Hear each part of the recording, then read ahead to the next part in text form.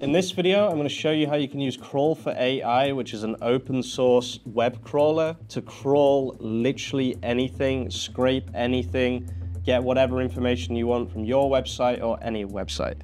Now, before we start, I just want to make a quick point. It seems to me like web scraping, legality, etc. Nobody really cares anymore. Google scrapes your website, Perplexity scrapes your website, ChatGPT scrapes your website. Nobody gives a shit. So in my opinion, it's kind of like open season, not legal advice. Check things out for yourselves. Be careful. But honestly, it just seems like nobody cares anymore. So one thing I always like to do when I'm on a new kind of project is I like to look at their GitHub and I like to see when their last update was. So you can actually see 10 hours ago there was an update, 10 hours ago there was an update, 3 days ago, 2 days ago, 4 days ago, 10 hours ago. What this shows me is that this is a project that is being maintained, that is being improved, and that is worth investing time into because they obviously give a shit. Now, another thing I like to do is look at the actual documentation of the business. And you can see it's one of the #1 trending GitHub repositories right now. And you can kind of see why. Now, you guys know that I like to use Gina. But this is like a free open source version of Gina, but it also gives you other options, okay? So we have multi-URL crawling. So this can handle multiple URLs in a single run, which can greatly reduce overhead and speed up crawling. This guide shows you how to do sequential crawling of a list of URLs or parallel crawl subset of URLs in batches, again, using the same browser. And then they have other things like file downloading, okay, it's not an option in Gina. Identity-based crawling. So Crawl for AI empowers you to navigate and interact with the web using your authentic digital identity, ensuring you're recognized as human and not mistaken for a bot, even though you are a bot. So there's loads of very, very interesting things here, okay? And then there's even some things about extraction, okay? I recommend you use LLM extraction, but you could also use schema-based extraction, whatever it might be. I personally don't like this. I don't like LLM-free strategies just because you need to account for every single variable, whereas with LLMs, you allow LLMs to do the extraction for you, okay? So this is very, very interesting here. Crawl for AI is definitely a project that I recommend you look into. But let's talk about how we can make something very quickly and very easily to show you the power of this project. So what you can do is you can just copy everything on this homepage here on GitHub, right? Because it has everything you need basically. And then we're going to go to cursor. We'll do file, open folder.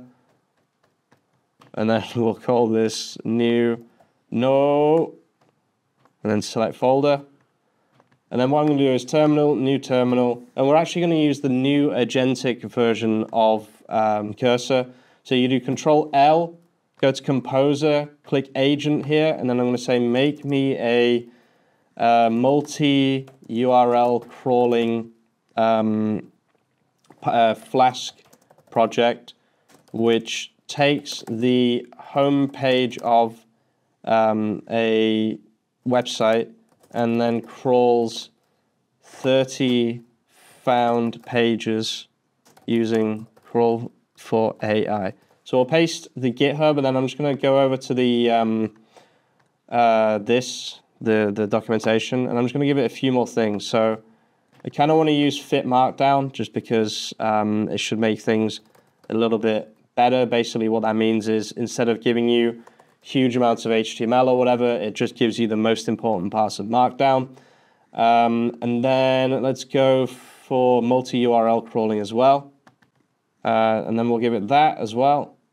And then let's see if there's anything else. I mean, we could, if I were you, I'm not going to do this just because it would require a bit more, messing around with. But I would also probably give it LLM strategies as well and allow it to also extract information. But just because I'm making something very simple here, I'm just going to leave it at that. One more thing I'm going to add, actually, is I'm going to just say and allows for .csv download and saves all previous downloads in browser cache/cookies. And then we'll hit enter here. What this is going to do is it's effectively going to make me a universal scraper that is completely free, replacing something like Gina, whatever it might be. So we'll just press accept here. You don't even have to press accept, it'll just do everything. This is the really cool thing about the new agentic version of Cursor. You no longer have to say, now do this, now do that, now do the other.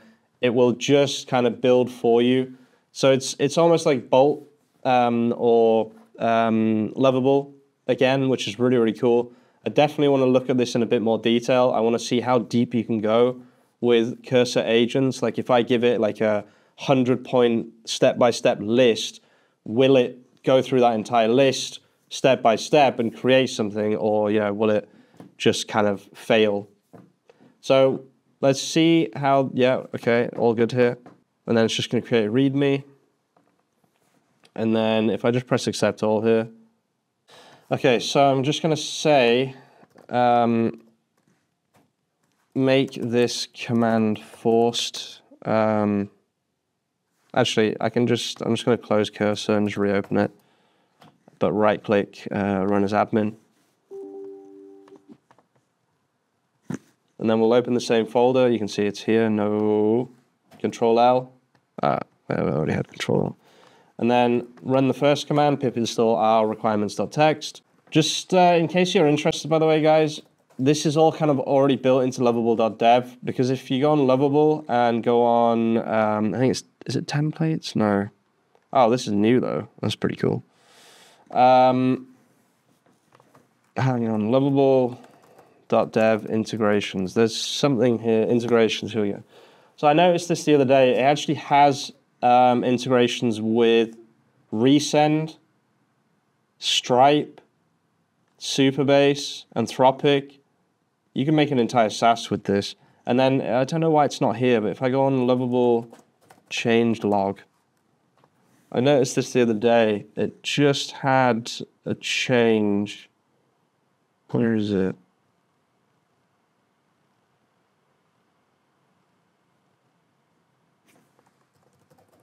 Yeah, look. Better support for scraping and no graphs. New integrations with Firecrawl for seamless web scraping.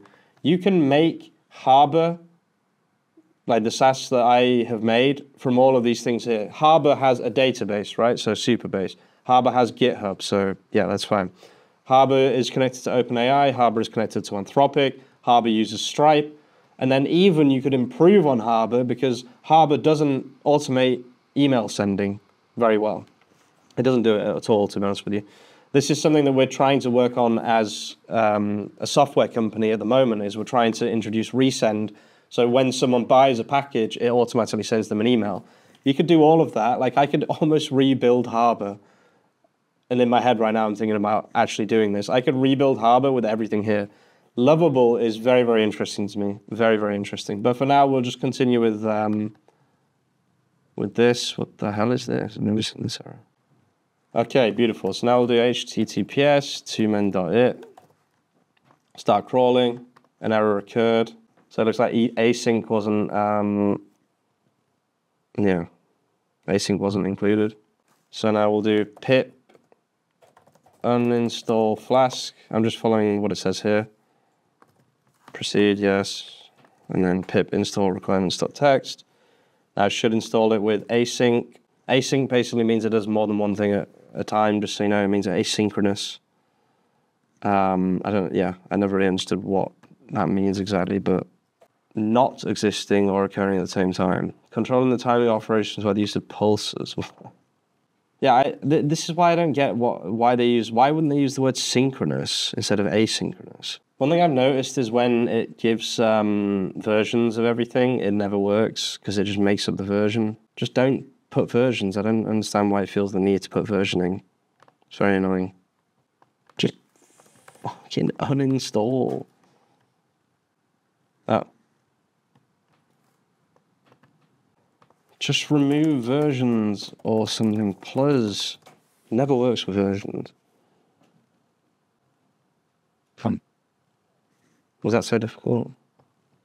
This shouldn't even be. This should be a non-issue. Just install. Like, Why do I have to spend 10 minutes? Okay, it does look like it's going to work. There we go, it's crawling. Doesn't show anything that's happening. That's a good sign. So I'm just going to use one that I did at the start of this video before I started making the video. If I press download CSV here and then just open one of these, you'll see that what this does is it turns this entire web page, which is a very, very big web page, into LLM readable format. So if I do /F and then write CDN, you'll see that this actually does find images. So if I open this, for example, you'll see that this is a real image. And what you can now start to see is you can say to something like Claude, right? And I would do all of this programmatically, obviously, but if I just go to Claude or ChatGPT, an intelligent model, right? We'll go with O1 preview, and I'll say, please find me 10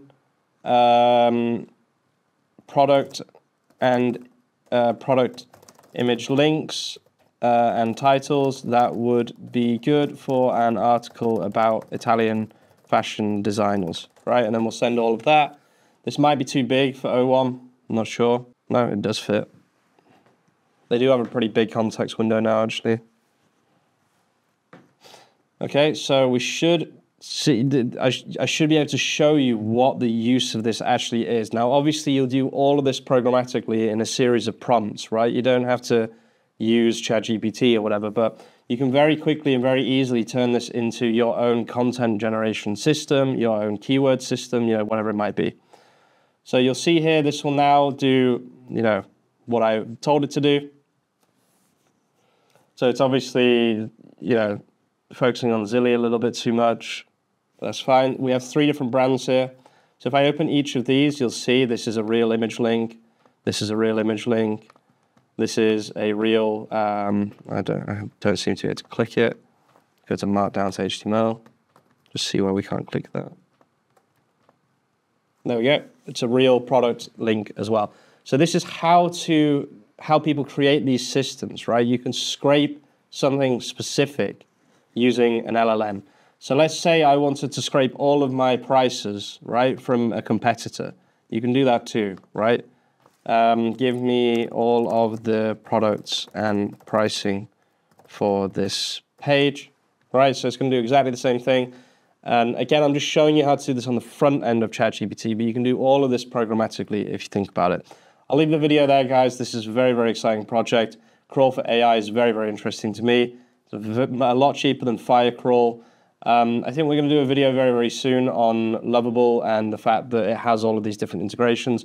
People need to know about that. But for now, this is just a quick, free, open source way to take a web page or several web pages and turn it into something that an LLM can understand. Thanks for watching, guys. If you're watching all the way to the end of this video, you're an absolute legend, and I'll see you very, very soon with some more content. Peace out. Watch this video if you want to learn about 2 very exciting developments in AI.